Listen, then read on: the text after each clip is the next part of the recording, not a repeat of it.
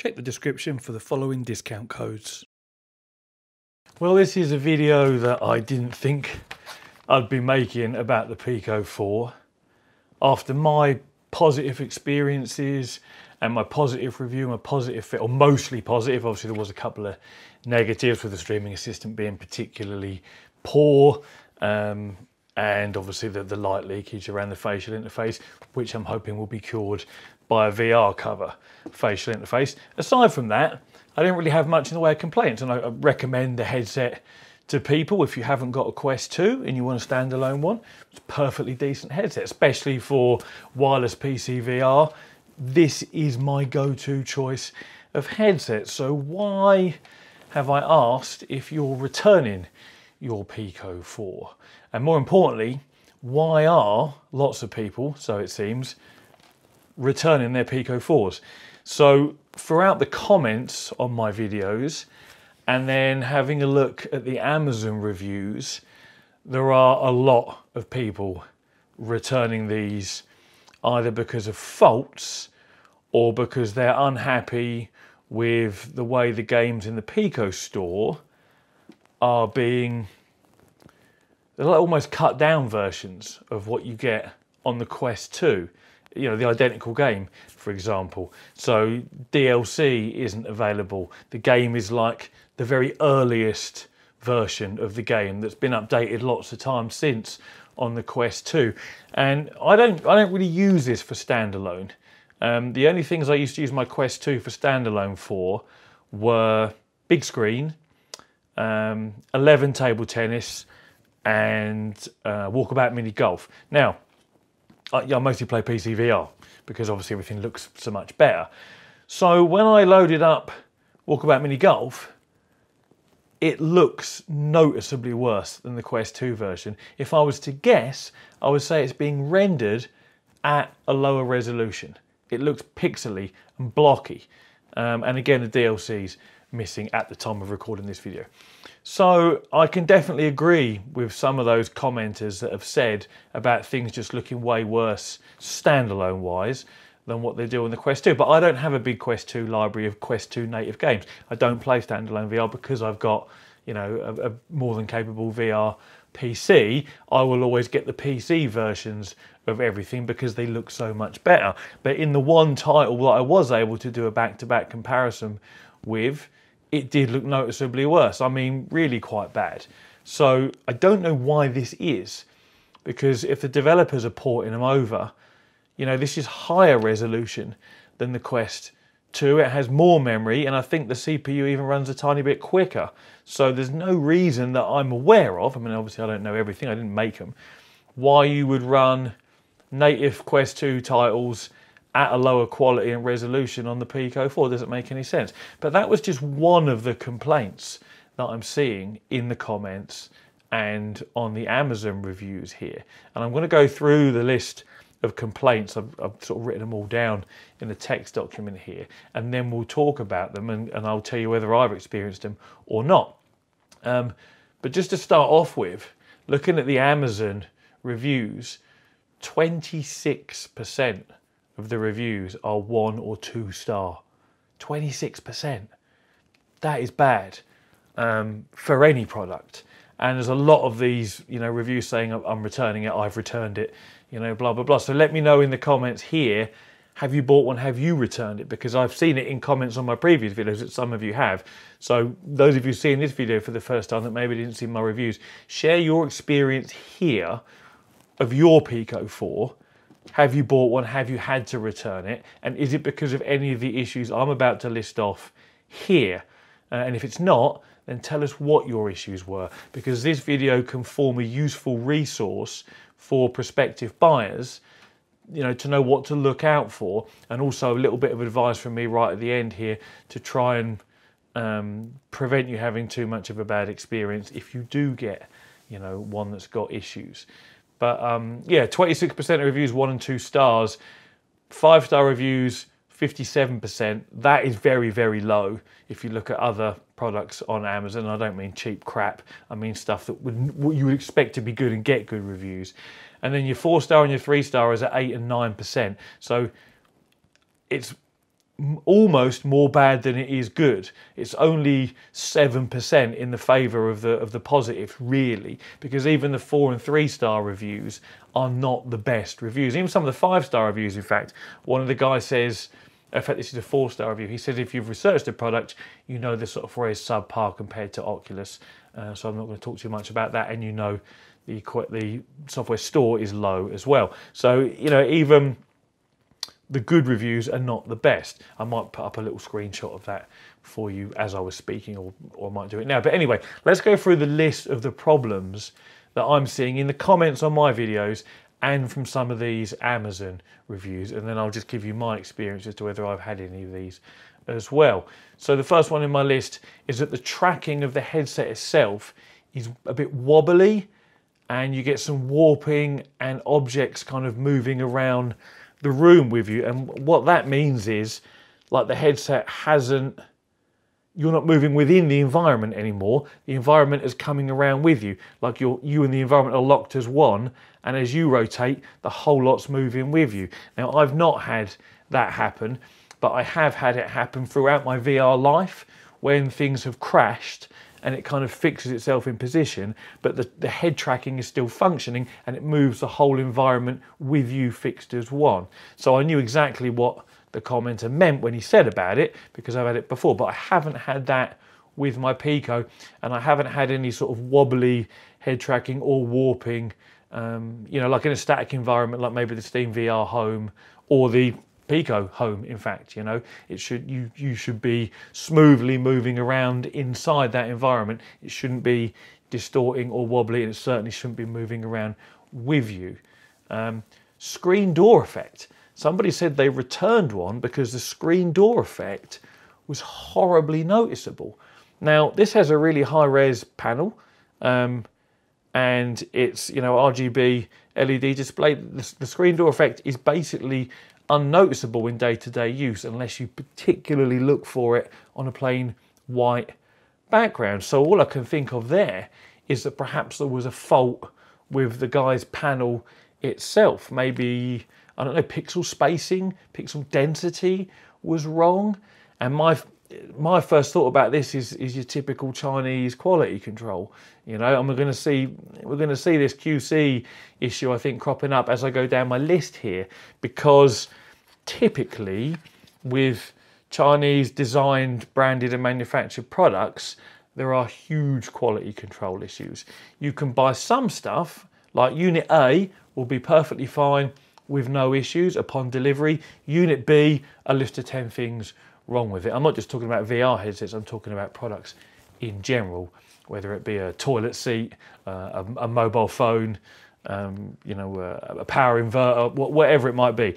Some stuff seems to be okay, and other stuff just seems to be absolutely terrible, and you wonder how it even got shipped out to you. But this is what I'm going to call stereotypical Chinese quality control, where at the factory, because a lot of stuff's made in China, but some of the biggest differences between like branded items that we'll buy that were made in China and that aren't designed. So let's say you buy some Nike products, for example, they may well be made in China, a pair of Nike Air Max, but because it's Nike that is the owner of the brand, they ensure their quality control standards are set really high, and so there'll be a lot of rejected stock. Whereas what I tend to see, and others may agree with me here or may not, with Chinese designed, branded and manufactured stuff, their QC levels seem to be way down, and you get a lot more of the stuff that shouldn't really have ever come out the factory shipped out to people.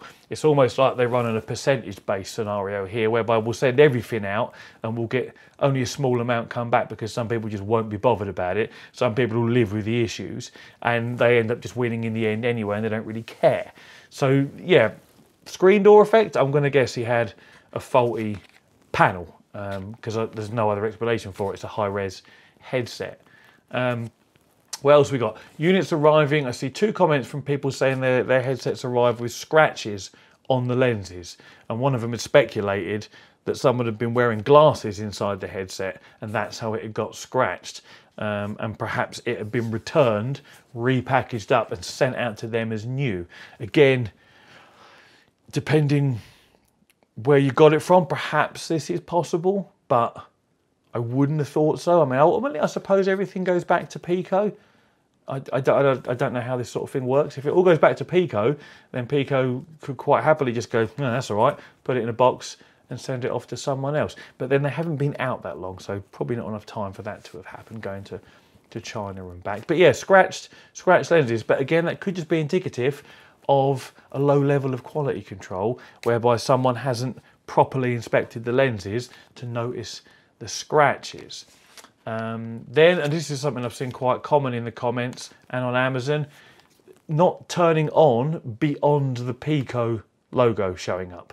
So you've charged it up, you power it on, Pico appears in your headset, and it either just sits there with Pico on display, or it's cycling black Pico, something that seems to be cropping up a few times in the comments and on Amazon as well. And then alongside that, their headsets are locking up or freezing, and I had this happen once, and I mentioned it in my first review. I haven't had it happen since, and having to do a restart because of that. Now, that could either just be the software isn't the most refined, and we know it isn't because things like the streaming assistant works like utter crap.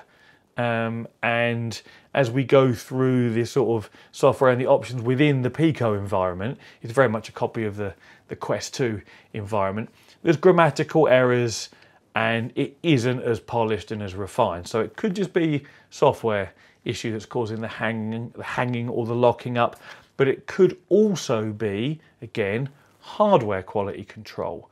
It may be that Pico, when they specify their RAM chips or their XR2 processors, there's always a yield figure for anything that's produced, whereby you might get like 80% yield, 90% yield. If something has a particularly high failure rate, 50% yield. So half of every one made is thrown away. It may be that Pico are happy to take like seconds almost, or ones that don't quite make the grade, compared to say what Oculus or Meta would have done for their Quest 2, because I've never had my Quest lock up. And ultimately it runs Android, which is what mobile phones run if you've got an Android phone, and even these can lock up from time to time. But again, is that QC or is it software? Could be either, just speculation there. And now we go on to dead pixels. I'm seeing lots of comments about dead pixels. One guy even said he's had 5 of these now and they all had dead pixels. I've not noticed any dead pixels on mine. I've also not had mine arrive with scratches on it. There was no marks, it was fine. Is this again quality control? You know, the yield figures for the panels, have they got a bigger tolerance? They're letting units come out with dead pixels. I mean, they must be letting units come out with dead pixels because they're coming out with dead pixels and people are returning them.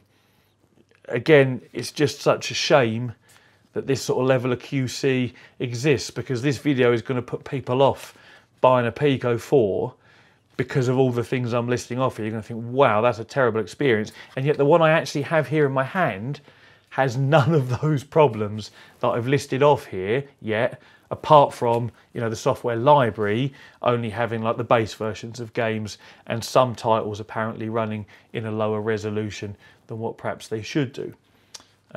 What we got after this? Someone said they had bad lens glare, like most noticeable when the Pico logo, you know, starts up at the beginning, down the middle of the screens. Now, and he said it isn't light leakage from around the sides, because when I put this on, I get huge light leakage from either side, and it manifests itself as very strong reflections, top to bottom, vertically across the screens.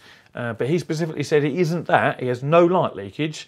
He says there's just bad glare on particular portions of both lenses. Now, again, are we thinking faulty panel, faulty lenses? Is it light leakage and he just hasn't realised? I mean, perhaps the guy hasn't turned the lights off in the room to check. Perhaps he should try that. But if it is the case, I don't know. It's either lenses or panel problems. Again, one or the other. And then this is a slightly weird one, but this next one may tie into the very first one I mentioned about tracking not being on point and as accurate as it should be, and things getting a bit warped and a bit wobbly. I've seen a few comments from people And these are not new VR users, because that would be an explanation for what I'm about to say. These are people that have already got Quest 2s and other VR headsets. They've said that after about 10 minutes of use, they're starting to get dizziness and almost a bit motion sickness or nausea. Like something's just a little bit off in the way the environment they're in is being rendered, or the way the movement is being tracked. Now again, I've not experienced this, I've had no problems, and I am prone to motion sickness, but I've got used to it over the years through using VR, and I'm okay with it. So I've not noticed this sort of dizzy feeling or motion sick feeling, just like I've not noticed any wobbly tracking or warping or objects moving around with the headset. Again, that could be a hardware problem, it could be a software problem, I just don't know. But all the things I've picked up on here, I've had at least a couple of times in the comments or on Amazon. Because obviously if one person says, oh, my headset does so-and-so and so-and-so, it doesn't really carry a lot of weight. When you see 2 or 3 or 4 or 5 people all saying the same thing, you know, there's obviously a bit of a theme or a pattern going on here where things just aren't as they should be. So yeah, that's an interesting one. And then this one really got me. Bad edge-to-edge clarity and an overall blurry image, as if there's like no sweet spot. And I thought, wow, considering the edge-to-edge clarity on these pancake lenses is brilliant and the sweet spot is large, for him to be experiencing, again, this isn't a new VR user, it's someone that had a Quest 2 and a G2 as well, I think it was. You know, and the G2 has a tiny sweet spot, so you'd really notice the difference. But yeah, poor edge-to-edge clarity. So what's that then? Just QC on the lenses again, I guess. But just, it's such a shame because my headset here is excellent and I have no issues with it aside from my light leakage, you know, from this facial interface that's not designed for Western faces. Everything else works just fine, you know, but as in my review, I did say that it does feel slightly cheaper plastics than say the Quest 2. And I particularly demonstrated where the seam around my left controller doesn't fit properly and it's all squeaky and cracky, and yet my right hand controller, the seams are flawless, there's no gaps. Oh, actually that one started to, it's not as bad as the left one, but this one has had some use now. This one's now started to creak as well. But not as bad as the left one. No, not even close, and this has done it out of the box. Again, two controllers in one box. One is assembled with poor tolerances and has gaps and squeaks, and the other one doesn't, you know. Again, indicative of this sort of low level of quality control that we seem to have from, you know, it reminds me of the Pimax headsets in actual fact. The 2 Pimax headsets that I got sent were both very, very poor. One of them bricked, trying to update itself. Again, this is just undeveloped or unpolished software. And then I had like terrible lenses that just, they weren't clear. In fact, a bit like what the guy was saying about this on the 8KX, but the 5KX was 5K Super, whichever one it was actually clearer, the lenses, than what the 8KX was that I had. You know, I got this horrible fish bowling effect whilst I was inside the headsets because of their ultra wide field of view, and there's people in my comments saying, oh, mine doesn't do that, Carl, and mine's really crystal clear and all that, and then I had things like the speakers on them, when you're moving them to get them on your ears, they would just cut out and stuff like this, you know, and it's like, oh, it's your typical quality control issues where they're just not making sure things are top notch and just sending stuff out that shouldn't be. So this is what this reminds me of, my Pimax experience, but not as bad. You know, for me, my Pimax, the 2 Pimax headsets I had in were both really bad experiences from start to finish. The software, the hardware, the lenses, the whole lot. This is still going to be my go-to PC VR wireless headset because my one currently is working just fine. But it seems a lot of other people's just don't. Oh yeah, battery life. That was another one I almost missed. They boast 3 hours of battery life. In testing, I got between 2 and 2.5. I've seen multiple comments from people saying they're getting only about an hour of battery life, and maybe up to an hour and a half. I see another guy say, and my first thought there was Chinese batteries, Because you all know, or some of you will know, you go on eBay, you go on Amazon, and let's say you order a replacement battery for your mobile phone. It's got a bigger capacity, it's a quarter of the price of a genuine Samsung one. Oh wow, yeah, I'll have one of those. We all know these days, common sense, if it seems too good to be true, it usually is. You don't get a battery that's twice the capacity for a fraction of the price. And when you do get it, it's then only like a quarter of the capacity, ends up lasting 2 hours in your phone instead of 24 hours, and then swells up after 2 charges and you have to throw it in the bin because you're worried it's going to explode.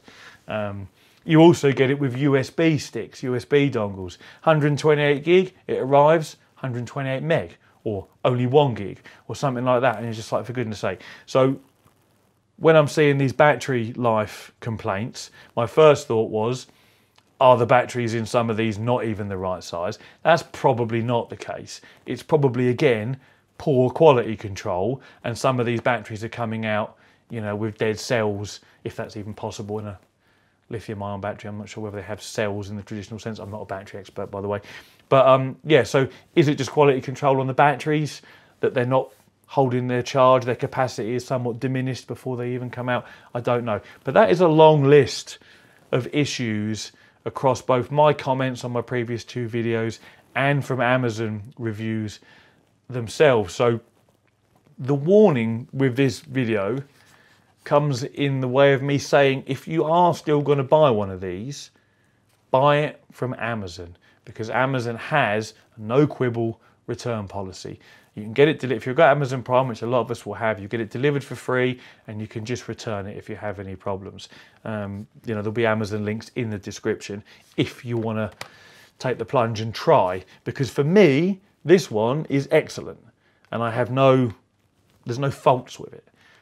But you know, going through my list of comments and the Amazon reviews, clearly there's a lot of people out there that are having faults and problems. So that's my advice.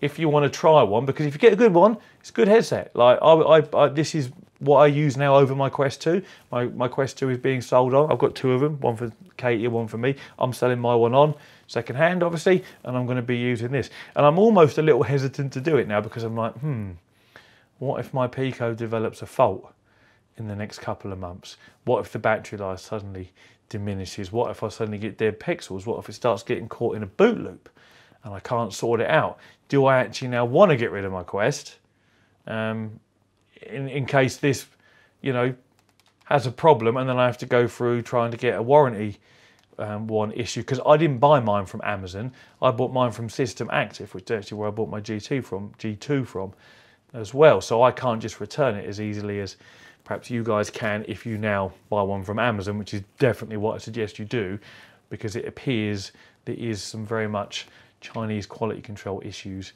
going on here. So enough of my waffle.